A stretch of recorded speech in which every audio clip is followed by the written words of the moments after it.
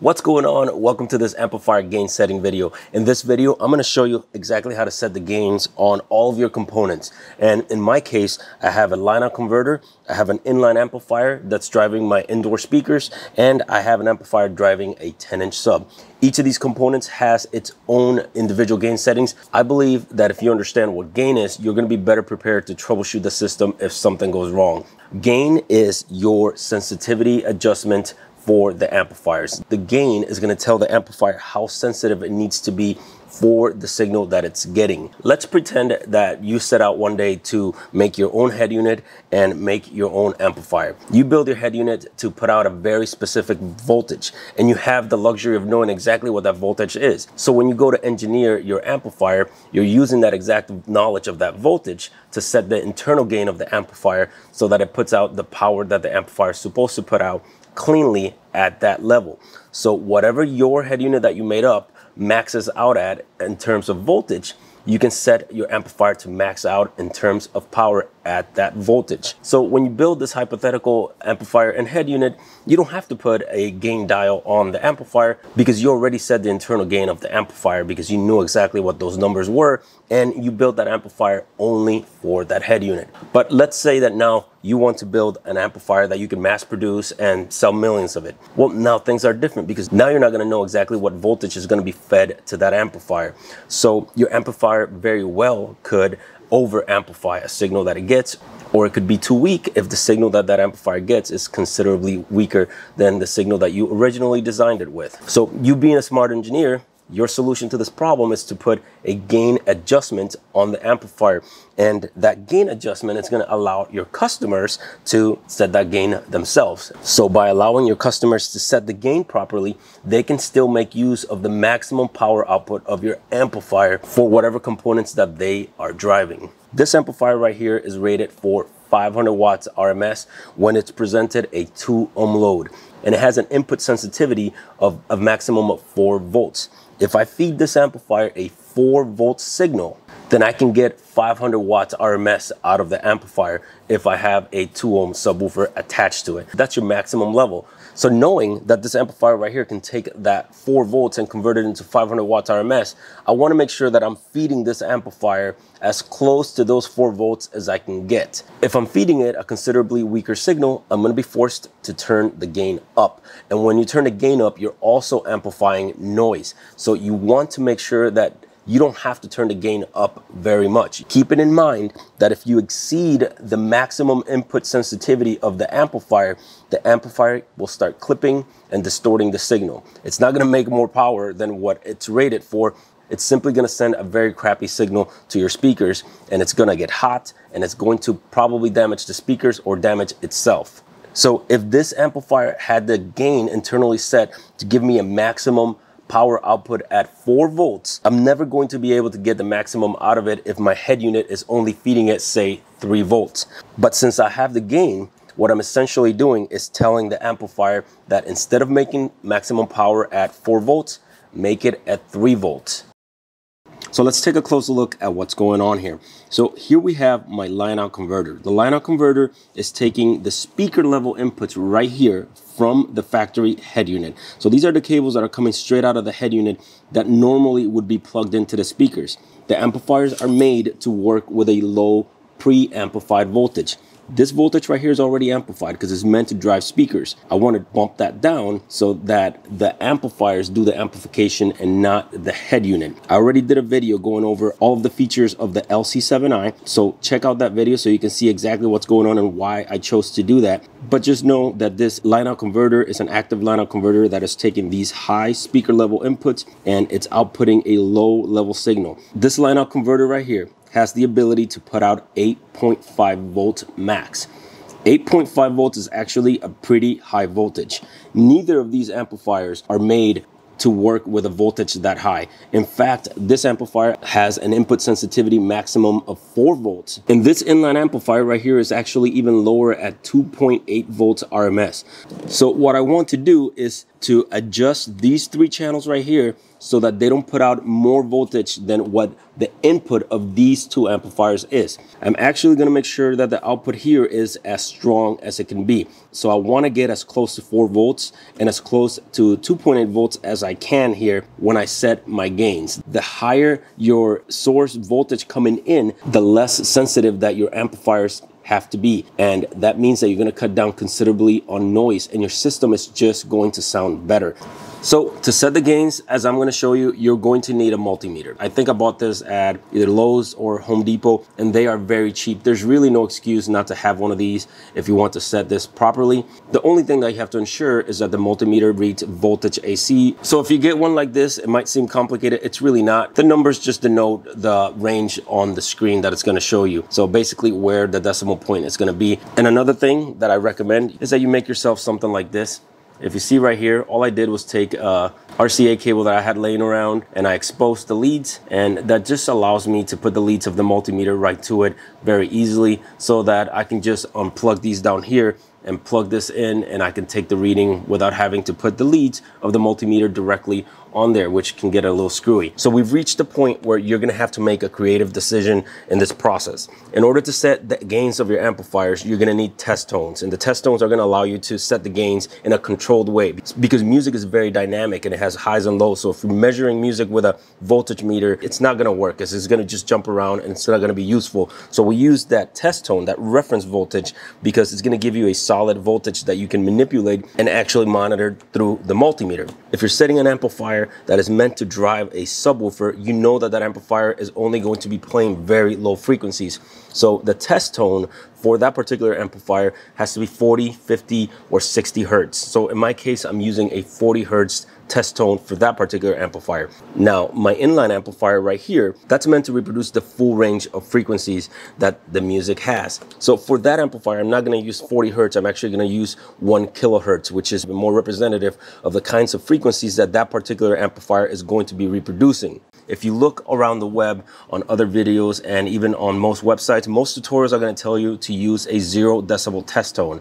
And 0 decibels is the baseline. It's the highest level that music is recorded at. So by using a 0 decibel test tone, you're actually setting up your amplifiers for the worst case scenario.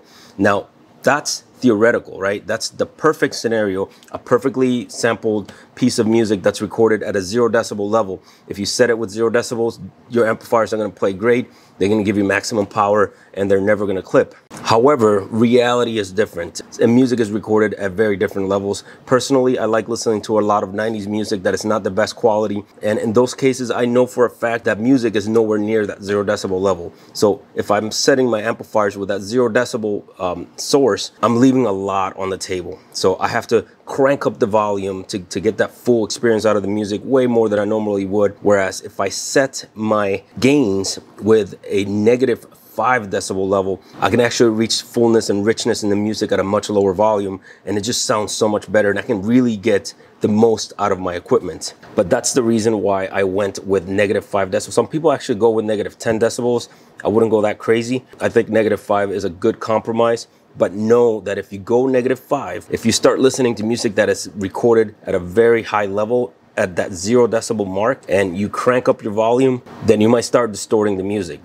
So the first thing I'm going to do is actually I'm going to disconnect all of the outputs off of this line out converter, because this is going to be the first component that I am going to set, and I don't want this sending a hot signal to my amplifiers. I don't need the amplifiers plugged in for this portion, so I'm going to go ahead and unplug all of these before I even turn it on. So because I'm setting the line out converter first, I want to make sure that these are all minimized. So I'm going to minimize the gain adjustments on each of these all the way to the lowest position. So that's all I'm doing, counterclockwise all the way. This particular line out converter has AccuBass, which is bass restoration for rolled off bass, and this is their default position, so I'm not going to lower these. I'm going to leave those right there in the middle. So I'm going to go ahead and set the gain for channel 3 first, and channel 3 is going to be this amplifier right here that's driving my subwoofer. So I'm going to play the 40 hertz negative 5 decibel tone, and I'm just going to put it on replay so that it's continuously sending that negative 5 decibel tone through these speaker leads right here into the line out converter. And I'm expecting the line out converter to take those high voltages and reduce them right here to a more appropriate voltage. If you remember, this amplifier right here maxes out at 4 volts. So I'm looking for 4 volts out of here. I'm gonna go ahead and plug in my homemade RCA cable here to one of the ports. It doesn't really matter which one, just pick one and plug it into it. Okay, so the car is on and the head unit is playing that 40 hertz tone at -5 decibels. My volume is set to 75% of its max. My equalizer settings are flat and the speed volume and all that extra stuff is turned off. So now it's time to actually read what we're having here and set our output level. It's super easy. All we're doing is turning on our multimeter to read voltage AC. Right now we're reading 0 volts out of that output right there. So I'm gonna go ahead and simply turn this up until I get to 4 volts. Okay, I went past it. 4 volts, so I'm good. If you notice right here, this particular line out converter has a maximized light that allows you to set the gains out of the line out converter just by sight, and you use that maximized light, and that's telling you when the output of the line out converter is starting to get distorted. The maximized light, I'm going to go ahead and ignore it, and the reason why I'm ignoring it is because that maximized light is actually meant for music, and because I'm not playing music through it, I'm playing a tone. The tone is way more likely to maximize the output of this line out converter than regular music is. So right now, if I was playing regular music, that maximized light would probably be blinking. So right now, at 75% volume, I am outputting no more than 4 volts out of that right there. I know now that when I set the gains of the amplifier, that I am not going to be feeding it a signal that it is not meant to reproduce, and I'm not going to be clipping. So now that we have our head unit playing that 1000 hertz at -5 decibels, I'm going to go ahead and move this over to channel 2 right here, and I'm going to set the gains of my front speakers. Again, I'm reading 0, so I'm simply going to increase the gain right there. The voltage that we're looking for this amplifier is 2.8 volts. So I don't want to go over 2.8 volts on this output right here. It's a very fine adjustment. So 3 volts is fine, it's close enough. Now I'm going to go ahead and set the rear gain right here. And now I'm going to go ahead and increase it until I see 2.8. Okay, the output settings of my line out converter are perfect and as high as they can go before hitting my amplifiers. That's going to ensure that I only have to raise the gain on these amplifiers the minimum amount to get the proper wattage that I want out of them. So let's move on to doing that. For this next step, I actually do want to send the signal from the line out converter to the amplifier. We're going to be setting the gain of my main amplifier right here that's driving my subwoofer. I don't want the subwoofer connected for this next step. These 2 cables right here are going out to the subwoofer in the trunk. So I'm going to go ahead and just disconnect them. And I'm going to go ahead and plug the amplifier back to where it goes. So the first step is going to be turning our gain all the way down. So we want it as low as it goes. I'm going to keep the phase at 0. The frequency in hertz, I'm not as concerned about that. You can go ahead and put that somewhere in the middle, but this is just your low pass filter right here. The punch equalizer, I think it adds fake bass to the system. It just doesn't sound right. So make sure that that's turned all the way off. If you have a remote punch level right here, this is just a remote gain adjustment. Whatever you set your gain to, your maximum gain to right here, the maximum level on the knob is going to denote that. You have 2 options to do this. You can either just unplug it and set your gains that way, or you can go to the actual remote punch knob and set it to maximum gain. That way, the reading that you get out of here is accurate. I have the volume set to 75%, and I have that -5 decibel 40 hertz tone going through the system right now, coming out of here and going to the amplifier. So to find your target voltage is actually quite easy. Pull up the calculator on your phone and then go ahead and access the scientific calculator within it. I'm gonna go ahead and do that right there. So this is the scientific calculator right here. So to find your target voltage, all you have to do is find the square root of your amplifier's maximum RMS power multiplied by the resistance of the subwoofer that you're going to attach to it. That's only the case if you're actually matching your amplifier and your subwoofer. If you happen to have a subwoofer that puts out less power than the amplifier that you're attaching to it, then you're going to use the maximum RMS power output of your sub. In my case, I'm using a 500 watt RMS amplifier, and I'm mating that with a 500 watt RMS subwoofer. So what I'm going to do is I'm going to click the square root symbol right there, and then I'm gonna multiply 500. The impedance of my subwoofer is 2 ohms, so I'm gonna multiply that by 2. And that's gonna give me my target voltage, which is 31.6 volts. So you take this reading right at the terminal. Let's see what I got. Okay, so I'm over, and I am already at the minimum gain. So what I can do in this case is just turn down the output level on the line-out converter a little bit, which is what I'm doing right now to get that voltage to what it needs to be, which is 31.6.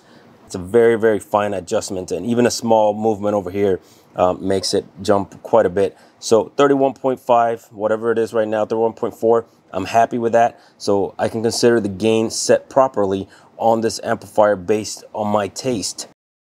So setting the gains on the inline amplifier right here is a little bit different because we cannot unplug the speakers off of it in order to do gain settings like we did on this amplifier right here. So the first step is turning down the gain adjustment on both channels, the rear and the front.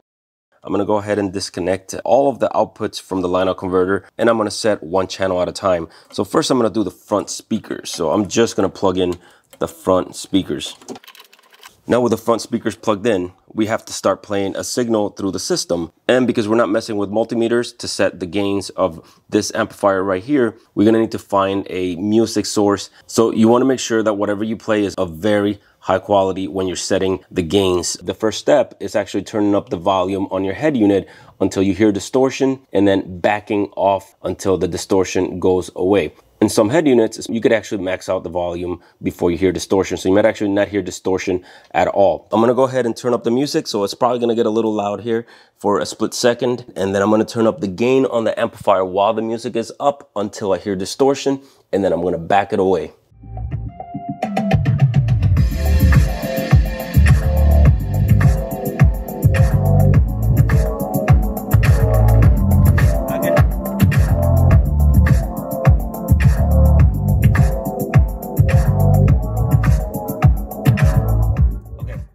I don't know if the microphone picked that up, but I could definitely hear the distortion when I turned up the gain too high. So I went ahead and backed it up. And now I know that my front channels are good. I'm gonna do the same thing with the rear channels now.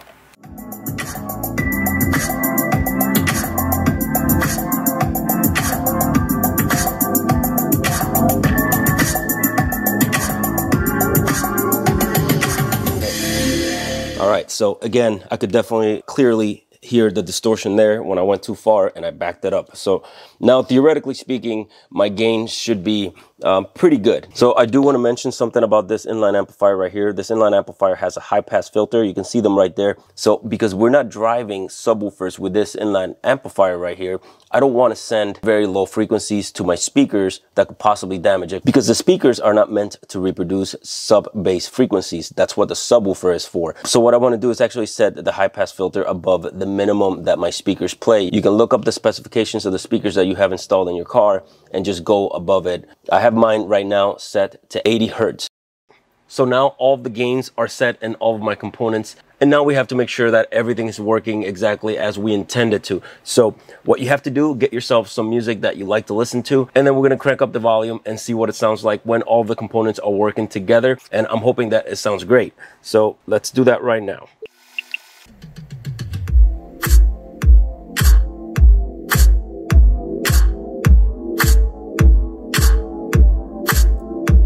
Sounds great. I don't know if you can hear me, but it sounds fantastic. Very strong, very powerful.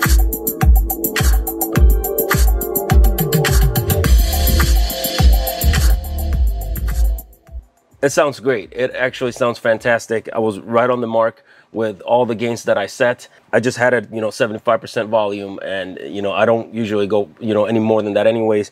And I didn't detect any sort of clipping or distortion of any kind. It sounded clean throughout. The sub is perfectly balanced with the system, and I of course retain the option of turning down the gain if I happen to be playing a song that is really, really bass heavy. So that's exactly what you want out of your system when you're done. I've done this several times and it works. It's basically a foolproof method of doing this. If you use a 0 decibel tone, then it's still going to sound good, but it's going to be a lot lower. You might not get everything out of your equipment, and you might have to turn up the volume quite a bit to actually feel the system really come alive. So that's why I don't like setting it with 0 decibels. I'm gonna go ahead and wrap all this up, put my car back together, and move on to the next video.